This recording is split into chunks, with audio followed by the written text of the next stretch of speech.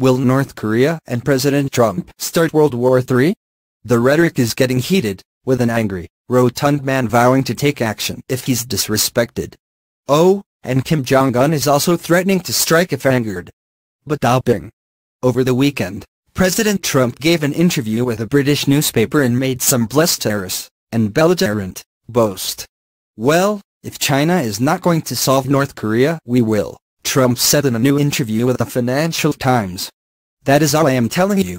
The bold statement came a week before Trump will meet with Chinese President Xi Jinping at his Mar-a-Lago resort on Florida.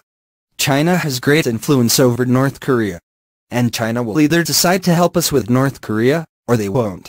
Meanwhile, a senior North Korean defector told NBC News that the Kim is growing desperate and is ready to use nuclear weapons to strike the United States and its allies. Tai Young-ho said Kim, desperate in maintaining his rule by relying on his development of nuclear weapons and ICBM, or intercontinental ballistic missiles.